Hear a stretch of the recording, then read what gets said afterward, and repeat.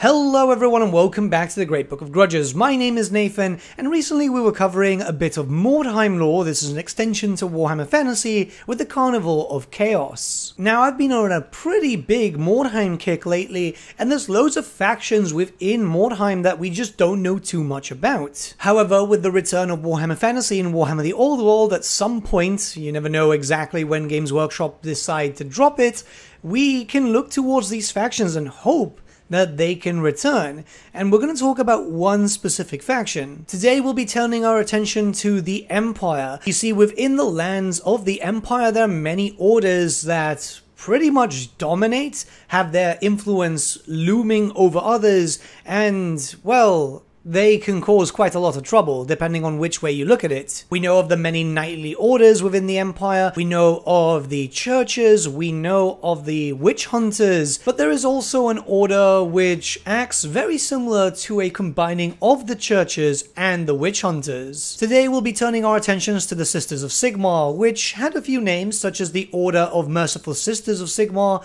and also the Sisters of Mercy. Many people know them as the Battle Nuns of the Empire. The Sisterhood was known to have made Mordheim their home, and unfortunately, Mordheim as we know it did suffer a catastrophe, which was a giant warpstone meteor, which pretty much decimated the city. Now, in recent times, the Sisterhood hasn't really had a lot of lore. However, it is important to discuss, as we will be going to a point in the timeline very soon with Warhammer the Old World, where things might be very close to each other. Let's start off by reading the entry to the Sisters of Sigmar. For centuries, the nobility of the Empire has sent its wayward or troublesome daughters to the holy convent of the Order of the Merciful Sisters of Sigmar in Mordheim to be initiated into the only order of priestesses dedicated to the Empire's patron god. The Sisters of Sigmar, as they are commonly called, have traditionally travelled the Empire administrating to the sick and poor,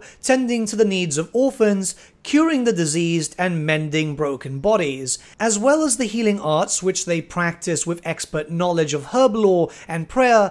Their advice is frequently sought by those about to make an important decision, for the Sisters of Sigmar are famed for their ability to predict the fickle course of fate. Though once much loved by the common people, the Sisters have seen their popularity wane in recent years. Rabble-rousing witch hunters have denounced them as witches and heretics, so that even in the countryside they are attacked and driven away by the very peasants they seek to help. Many of Sigmar's priests wish to disband the order altogether, claiming that women have no right to teach the holy word of Sigmar. Even the Grand Theogonist, ostensibly the chief authority over the order, has cooled towards the Sisterhood, denying the throne to Margarita of Marienburg, who was brought up by the Sisters and said to be sympathetic to their cause. These days, the Sisters of Sigmar have retreated to their convent situated high on the craggy island of Sigmar's Rock in the River Ster in Mordheim. Of all the inhabitants of Mordheim, only the Sisters of Sigmar were prepared for its destruction. Ceres Cassandora foretold of the disaster, and at their nightly vigil the Maidens of Sigmar heard the voice of Sigmar speaking in their dreaming minds. Thus, they knew that they would be safe in their fortress high above the city, raised as it is above the polluted vapors, if only they were prepared to survive the fire of Sigmar's fury. While the rest of Mordheim fell under a spell of madness, the Sisters of Sigmar offered prayer after prayer, scourging themselves to drive out all thoughts of sin, fervently accepting a punishing penitential regime to harden their minds against the wantonness running rampant outside their walls. When the blow finally came, the sisters gathered beneath the great temple dome of their convent, which, well built and fortified as it was by the prayers of the sisters, protected them from the fire and heat of their master's ire. The sisters believe that they have a holy mission, a task that they have been set by Sigmar himself, and to which they must submit themselves body and soul. Their sacred duty is to gather up the shards of Weirdstone and hide it deep beneath Sigmar's Rock in the vaults of their convent, where, shielded by a great depth of solid granite, and guarded by the eternal prayers of the Sisterhood, it will cause no harm to Sigmar's people. It is a nigh hopeless task, for there are are few sisters and countless shards of stone. Worse still, there are many who want to use the stone for themselves, to take it from Mordheim and spread its contagion amongst the cities of the Empire. The warbands of the Sisterhood are led by tough matriarchs, each accompanied by a body of warrior sisters. The training and harsh discipline of the convent includes mastery over martial as well as ecclesiastic skills, for mastery of the body is but the first steps towards the mastery of the soul. Their favored weapon is the Warhammer, the instrument of Sigmar, seen as his holy symbol alongside the twin-tail comet. So that's pretty much the majority of the lore when it comes to the Sisters of Sigmar itself, and what we do know is that they're not really trusted throughout the Empire by pretty much anyone at this point, barring themselves and possibly a few locals here and there who will still favor the sisters, knowing full well how much they've done for the people of Mordheim. Now, we didn't really get too much information regarding the Sisterhood fully. We know obviously of some units, but even then this warband was quite small, where you can see some examples of miniatures on screen right now. There is some information regarding each of the units, a small bit of fluff here and there, so let's discuss that. First up, we have the Sigmarite Matriarch. There can only be one per warband. The Sigmarite Matriarchs, of whom there is an inner circle of 12, are answerable to the High Matriarch of the Temple. Each must lead a warband of sisters in frequent searches of the city in order to purge the ruins. Matriarchs are driven by zealous devotion to the cult of Sigmar and a relentless determination to redeem the sisterhood in his eyes. So we know that there is a High Matriarch and then just 12 Matriarchs. These are the leaders of the order themselves. So given that we know that there's 12 Sigmarite Matriarchs, there would be 12 warbands, and warbands generally don't get too large. So yeah, you can have a decent amount, but don't expect this order to be extremely large. More or less around maybe a knightly order, but not comparable to a brotherhood within churches, for example. Next, we have the Sister Superior. Each of the Sisters Superior is a long-serving priestess of the cult of Sigmar, well-versed in the rituals of the temple, and an example to the younger sisters and novices. The Sisters Superior are entrusted with maintaining the faith and fervor of the order. Any peril or foe that may lurk in the ruins of Mordheim is nothing compared to the wrath of a Sister Superior. So again, this is one of your heavy hitters. Now, all of the sisters within the Sisters of Sigmar would be terrifying in their own right, even the basic novices, but these ones would be the ones with the bigger hammers, essentially. Next, we have the Augur. The blind augurs of the Sisterhood are blessed beyond their comrades. By giving up their sight, they have gained something far more. Second sight, a gift from their patron god. Only a very few are marked this way, and they are greatly revered by the Sisterhood. Unlike the rest of the priestesses, they shave their heads, save for a single long braid. So the interesting part about this is that they do have blessed sight, whereas many people will see them as witches, heretics, and even not even part of the cult of Sigmar. It is very obvious that they still get blessings from their patron deity. Next, we have the Sigmarite Sister. Sigmarite Sisters know that their entire order is shamed in the eyes of their Lord Sigmar. Every one of them is sworn upon his altar to pacify the city and thereby redeem themselves.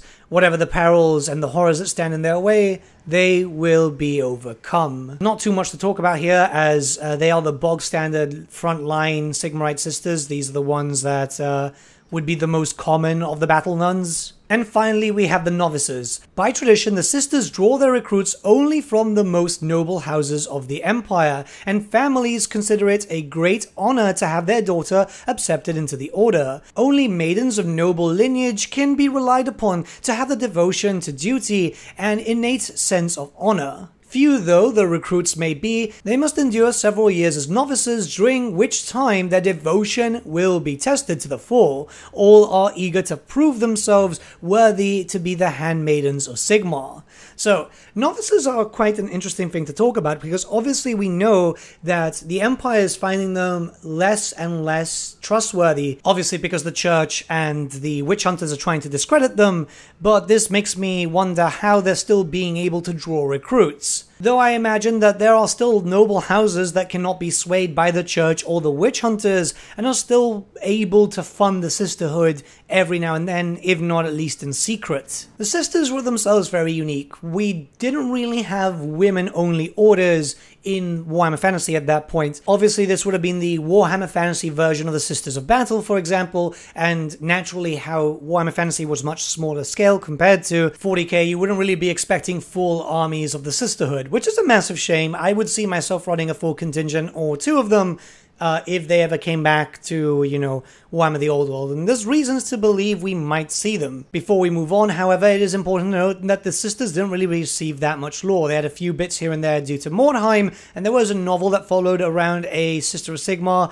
but that's pretty much it. They kind of faded into obscurity when Mordheim became a discontinued product. Thankfully, the fan base actually did continue Mordheim, and it still continues to this day through sites like Broheim, for example, but officially, it's one of these things where, it's been dead for a while. Now, it might be interesting to note that the Sisterhood of Sigmar were not completely eradicated post-Mordheim. So, very recently there have been mentions of them in Warhammer Fantasy Roleplay, which is more or less linked to the 8th edition timeline, the timeline that you play in Total War Warhammer, for example. It was a very brief mention, and it was, again, confirmed by the devs of Warhammer Fantasy Roleplay, who I managed to interview a while back, that, yes, they still are active. There is perhaps much less of them, and they are very much not trusted. However, yes, they remain in Warhammer Fantasy canon. They weren't removed when Mordheim died. I imagine that we will get some new lore regarding Warhammer Fantasy Roleplay soon enough, as usually they start providing little hints and so on, and once they get to specific areas, they tend to flesh out the lore of certain regions. This has happened through multiple supplements, so that's good. Honestly, it would be great to see the Sisters of Sigmar getting some new canon for the more recent timeline, especially since Warhammer the Old World is going to be more or less around the area of the fall of Mordheim, or a little bit after actually. So the Sisters would be active, the Sisters would be practicing. And I would say it's not completely out of the question that the Sisters of Sigmar could be seen as units in Warhammer the Old World, as we know that the churches are going to be at a civil war. Maybe the Church of Sigmar might see the Sisters of Sigmar as an asset, more so a front line to go and do some damage, but also put themselves at risk to maybe see themselves annihilated. It's kind of like putting two enemies against each other. Now, before I leave you, something important in Warhammer Fantasy could have been changed forever if Mordheim itself would have not been discontinued, because one of the devs prior to the fall of Mordheim had a few ideas, and this was fleshed out in a fan supplement regarding Joanna Heldenhammer. Yes, a descendant of Sigmar himself. Obviously, this couldn't really be considered canon, but the ideas could still be in the GW vaults and could be once again reused in the future. You never know. It also depends on previous and current relationships between the former devs. I'm not too sure how Games Workshop does that, because we know that Games Workshop have pretty good relationships with former employees, but there is a little bit of fan-made lore, and I do want to discuss it a little bit, as it's kind of interesting, right?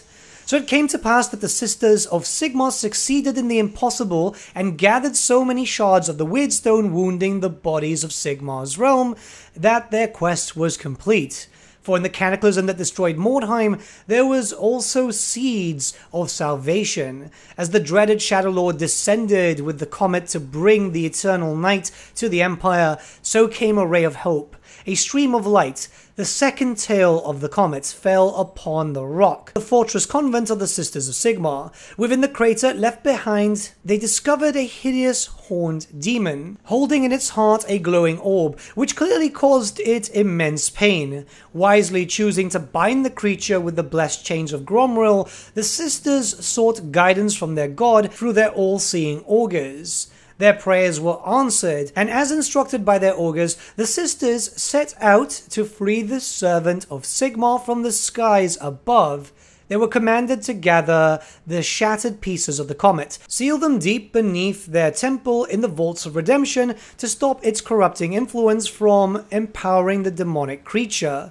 After many months of most bitter struggles, and after losing dozens of Sisters of the Order in brutal street fights, one day the High Matriarch Bertha witnessed how the demonic form around the glowing light shattered with a wail of utter despair and impotent rage. And from it emerged their long-awaited savior. Within they found a child of unsurpassed beauty, a girl with unmistakable golden hair of the Umberogans tribe, and blue eyes shining brighter than any star or gemstone, a laughter, a peal of silver bells that was like finest wine on a parched soul. She was of Sigmar, and yet her own person too. Both a girl of 8 years and an emissary of her patron god. They named her Joanna Heldenhammer, for her lineage could not be doubted. Within hours of her awakening, the girl spoke to the sisters. Joanna told that she had been sent to find and crown the rightful emperor of men, not to rule herself. Sigmar, the wise father of men, wanted his people to grow up independent, proud and strong, not relying on supernatural help. Sigmar also knew that should he install an immortal, all-powerful ruler on the throne of the Empire, his people would in the end be no more free than under the rule of a tyrant. Despite the protest of the High Matriarch, Joanna insisted to start her search of the holy regalia of the true emperor immediately, for she sensed that at least one of those treasures was hidden somewhere within the ruins of Mordheim. So with a heavy heart, Bertha sent the most trusted of her servants to accompany Joanna to face the immense perils of the City of the Damned. But that's not all. The Guardian. From her birth, Joanna had been accompanied everywhere by supernatural guardian, sent by Sigmar to protect her until she grew to her full strength. Most people see the Guardian as a great bird of light carrying a mighty warhammer akin to the legendary Gal Maraz. Others claim that the Guardian is a lamb of purest white with eyes like blazing sun, while some see a fish with gleaming silver scales, a giant creature that swims through the air as if it was water. All agree that the Guardian moves with the swiftness of an eagle and allows no harm to come upon Joanna. So, what we got here, which was the whole Child of Light concept, I believe it was to celebrate 20 years of Mordheim, is that Joanna is some sort of daughter of Sigmar from the beyond, essentially. Sigmar himself is a god, after all, elevated by the will of his people. The Guardian seems like some sort of angelic demon, essentially, or an angel, if you want to call it that, but it's something that has been touched upon very lightly in the 40k universe, obviously with the Sisters of Battle, and the Space Marine chapter, the Legions of the Damned, which many people see as demons of the Emperor, considering that they don't actually live or breathe. They come into existence to fight against chaos, and then they disappear again. It could have changed a lot of things for future lore, considering that Joanna would have had to find the true Emperor. I don't know. It's interesting, and I wanted to discuss it here, mostly because, yeah, you never know, right? Concepts like this could have been left in the Games Workshop vaults and could be explored in the future. I do imagine that we will hear of Mordheim eventually once again, but until then, yeah. It gives you a lot to think about. I wouldn't say that it's out of the question to see some sort of being birthed from a god. We know that the motherland, you know, the very nature of Kislev itself spawns the great ice bears. And there have been many people theorizing that the gods of lore might have had their own entities. So who's to say that Sigmar couldn't? But what do you guys think about the Sisters of Sigmar? Let me know your thoughts in the comments below, and let's start a bit of a discussion. I'm really into covering some Mordheim lore right now. I'm trying to plan out to do my own table and so on. So, yeah, I'm really enjoying these types of videos. Hopefully you guys like it too. But with all that being said, have a great day, guys, and I'll see you all again very, very soon.